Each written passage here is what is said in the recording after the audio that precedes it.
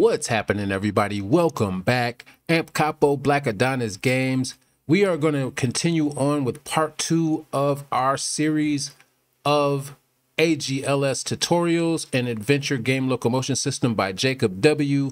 Today we are going to be creating teams or factions, or basically just setting up which characters your enemy AI interact with. All right, so let's go ahead and we are going to start off by going to our advanced locomotion V4 folder. Go to your blueprints, and then we're going to go to the human AI logic, and you want to click on the ALS base AI character blueprint. You want to make sure that you are in the event graph. And the first thing that we are going to do is we are going to create a custom event, and you can call your custom event whatever you would like. I am going to title my custom event as team check. So once you got your team check, you're going to move it up a little bit. We're going to require a little bit of space. And the next thing we're going to do is we're going to create some variables. We're going to create about 4 of these, but we're going to start off with this one here. We're going to call it is enemy of all. And I like to put question marks behind these because I consider them as questions, basically to be answered true, false, yes, no, or whatever. The next one we're going to create is going to be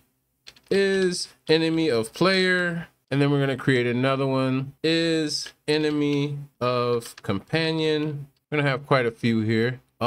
We definitely want to do is enemy of zombie. We'll put an S on that, zombies. And then after that, what we're going to do is we are going to drag one of these in. So we'll first start off with is enemy of all. We're going to just drag this in, and we're going to do get is enemy of all. Drag off of this and put a branch. Off of this, we want to take team check and move it into the branch. Let's compile and save that. Next, we want to go ahead and go to the player and type in tags. And remember, in the last video, I explained the tag system and how it works. So what we're going to do is eliminate these tags and make them be selectable per character. So the first one we're going to do is we're going to take our ALS human female character, which is my main player character. And we're going to go here. We're going to get tags. And right here, you will see tags. Off of this, we want to go and put add. And we're going to use add unique. That's when you want to copy this tag and you want to paste it as the unique tag. All right, so what we're going to do first is we're going to take all of the tags, and we want to do this with all of them. So if we go look at our character, and it's only the EN tags, because as I explained, those are the enemy tags. So we need 3 more of these. So what I'm going to do is I'm going to drag off. Actually, I'll just duplicate these. I'll remove the name, everything except EN, make this easy on myself. And then we'll duplicate it 2 more times. So if it's an enemy of all, we're basically going to take all of these tags. We're going to put these in a row, connect them together here. And then we're just going to go into our tags, and whatever tags you have here that are EN, enemies for the AI, you want to add them to this section because this is going to be enemy of all. So I'm going to go ahead and select the next tag, copy. And we actually don't even need to keep the ENs. It's in the name. So there we go. And then this one we're going to copy. And then this one we're going to copy. So this should be the last one for now. All right, so now we have all of our characters. We have our zombie, and we have everyone except, let's go ahead and we want to add one more. And that would be the one for the anim character, because you may still be using that as your base character. So I want to go here to our logic. We're going to go ahead and use our ALS anim man character. Some people still debug with it, so I want to add it as well on this list of characters. And let me go get that name, copy. And then this one, we really do want to use the EN. And you don't have to do this character. I'm just doing it because it is the player character. All right, so next, we want to go ahead, compile, save that. We're going to go down and we're going to grab the next one, is enemy of player. We're going to get is enemy of player. I'm going to go ahead, copy the branch. We'll go ahead and hook this up. Now, if this is false, we want this to go here. If this is the enemy of all, then we're just going to let this ride.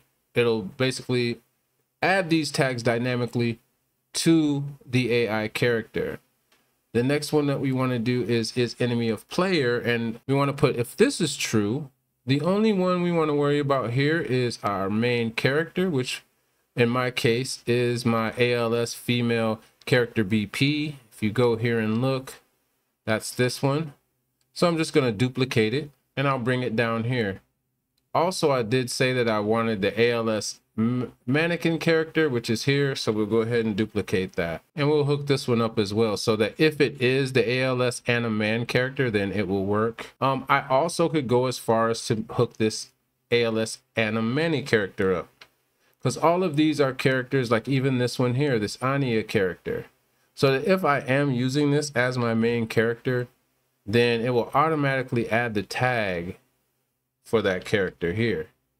So remember, you have to copy the name after you clone a node. Otherwise, it's going to put a whole bunch of information in there that's just going to be in the way, and you have to try to remove it. So we're just going to copy this name after the EN, put that in there.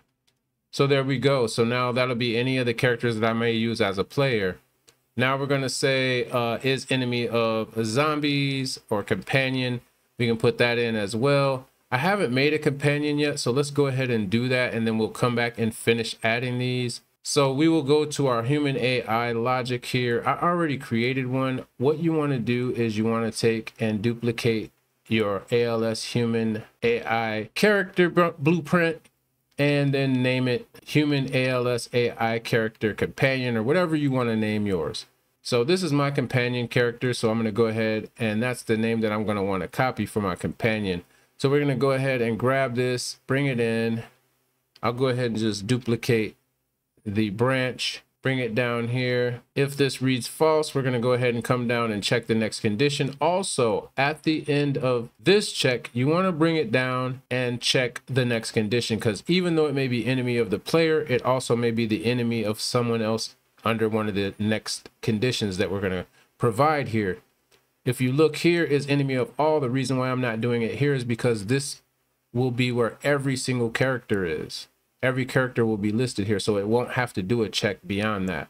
But these individual checks, it will have to do a check for each one of these after it checks, because it could be any one of these following conditions, if you understand that. So if this is true, what we're going to do is we're going to go ahead, and this is enemy of companion. I already have my companion blueprint, so I'm just going to copy this. I'm going to duplicate it here, bring it down here, and then I'm going to go copy my character's name, and I'm going to place it here. All right, so now that'll take care of the companion. Now we could say it's enemy of zombies, and so on. So you guys are getting the pattern here, I'm sure. So we're going to go ahead and bring in zombies, get zombies. We're going to place it in the condition. If this is false, and after this check, we'll check this condition. And then we just need to bring this and clone any one of these, duplicate it, I should say. Bring it down here. And we're going to go to our zombie folder, which is down here. We will copy the name of the child actor, because these are the actors you're going to use as zombies. Copy. We're going to go back here, and we're just going to replace all of this with the zombie. So there you have it. This is basically how you will do the last one. You just leave it open, because obviously there's nothing to check next. But this is how you set it up. We're going to go ahead and note this now. So let me go ahead and we can note this blueprint, comment it. We're going to put team AI checks for team by bool. So that'll let us know that that's what it is. I'm going to go ahead and do what I always do. I'm going to go ahead and color mine up here. Okay. And then once we are done doing all this, what I did was basically take all these, and we're just going to collapse these nodes, and I'll call it team conditions. That way, if we come up with some other conditions under that category, you can put it there under team conditions, and just to make it look neat, team conditions. So now what we want to do is we want to come off, drag off of this, and whatever you named your custom event, mine was team check, you want to go ahead and type and have it check that condition here. So once this begins to play, it's going to run through this logic, and it's going to do this team check. And then dynamically, it will add these tags according to if the condition is true or false. All right, so if you got to understand that, by default, all of these are going to be false. Right now, what we want to do is we want all of these to be visible, so we want them to be instance editable, and I usually put mine on expose on spawn as well in case you're using a spawner. So we can just open the eyes on all of these here by just clicking, and then go in and we can set them up like this. And then if you even want to take it a step farther, we can go put this and call it team, and then we can drag each of these under this category, so that way everything's nice and neat and organized. So we got that together. Let's compile, save, and now I'll show you how this works. We're going to go ahead and go into the project. You can see I have a character here. I'm going to change this character that used to fire on us now, and we're going to drag in some other AI. So what you can do, and I'm not going to use the zombies here yet because they're not working quite right. What I'm going to do is go to human AI logic, and I'm going to grab one of these, and basically you can just right click here and create a child blueprint. Remember, I told you guys always try to work from the child classes when possible. So let's go ahead and we're going to grab this and we're going to bring this character in, and then I want to bring in one more because we're going to create some different conditions for these characters and watch how they act. All right, so I brought one there, and let me see, I think I might be able to bring one more, but we're just going to do these for now. It should be cool. So once you have your AI in, you're going to be able to go here on your AI when you have them highlighted and type the word team, or we could just do enemy. That's actually better. Just type in enemy, and then you will see all of your options are here now. So now per character, you can select who the enemies of the characters are. So this is my AI character that's going to be like my companion. So we're going to say as enemy of zombies, and we need to make one more. I'm sorry I didn't make all of them. Let's go back in. We need to do one more condition. We need to go here and make one more variable, and we need to call it is enemy of AI. All right, so we need to do one for the AI itself. Let's go ahead and we want to drag that into our team folder, expose it, and compile, save. And then we need to make another condition here. So that's the one we forgot. So let's go here and we're going to drag off and we're going to get is enemy of AI. Let's copy all of this. We're going to just duplicate it and bring it down. Remember, we want to check this condition. Even if the other condition is true, bring it down here. Now for the AI, we know our characters, who our characters are. And so we will say human AI character BP. That's just the base one. We can use BP2 as our AI. You can use either one of these. I'm going to just go ahead and use this one because I like to just keep using the child blueprints instead of the main blueprints.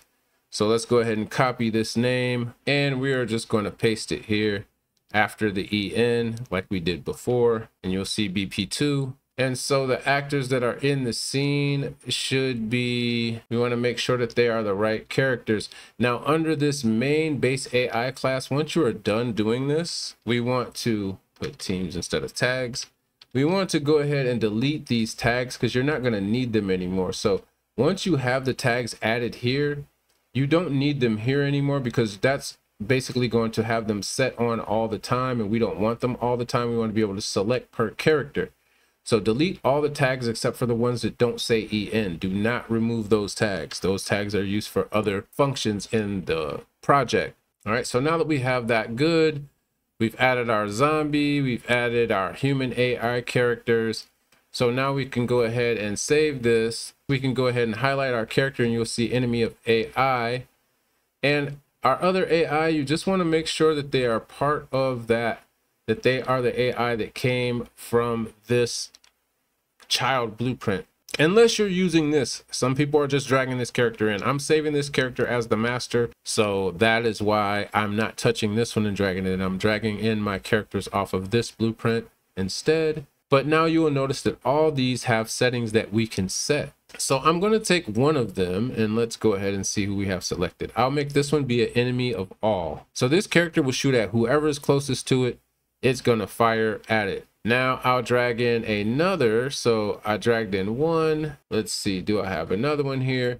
This character I'm going to make be an enemy of just the player. So you're going to see that this character comes after me and not nobody else. I'm going to have my companion I already set up will be an enemy of zombies, and AIs will not be an enemy of the player or all. And then I'm going to do one more, and I just duplicated him. And I'm going to make this character be an enemy of just the companion, okay, and not the player. So now let's press play and we'll just see what happens. So there you can see it. It's going after. And this one's only an enemy of me, does not care about the AI player, as you can see, but the AI player was getting at him. Let's go ahead and try it again. And then the guy over here is enemy of everyone, so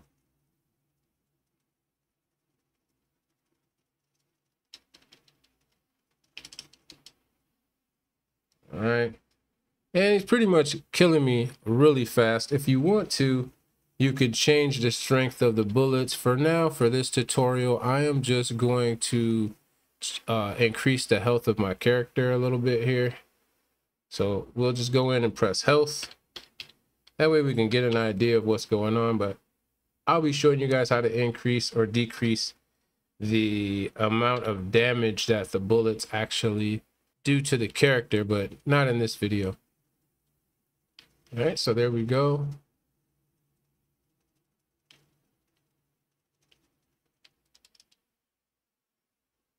All right.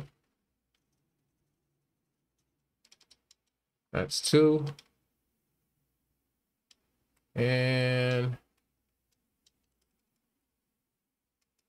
I think that's everybody. So it looked like everybody worked. Everybody, nope, there's one more right here.